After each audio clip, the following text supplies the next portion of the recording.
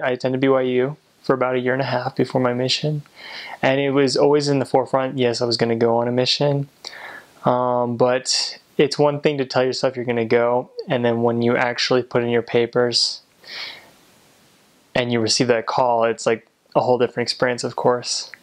So yeah, I got my call, read it with some family and friends, and I remember reading it and reading Alpine, and then I didn't even think about the rest of it. I was just like, Alpine, Utah. But no, it was Alpine German speaking, and that was pretty funny. But yeah, I remember thinking I was going to Alpine, Utah for a second. But yeah, so I got my call, went to the MTC, and I mean, MTC is pretty, I like to think it's pretty much the same experience for most people, but it's a good one. You learn tons of stuff. You kind of are itching to get out at the end, but no, it's great.